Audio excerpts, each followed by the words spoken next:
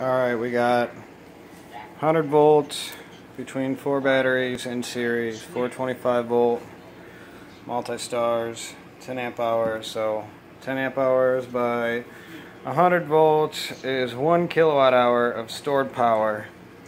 Our battery terminals come up into the controller over on the back side.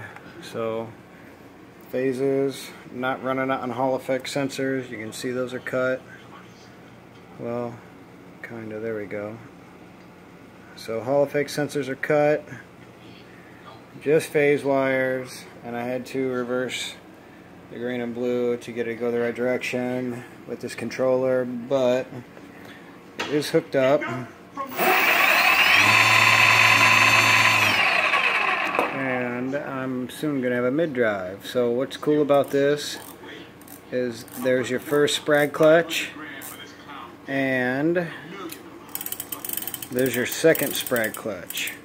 So you have a dual input. I can pedal,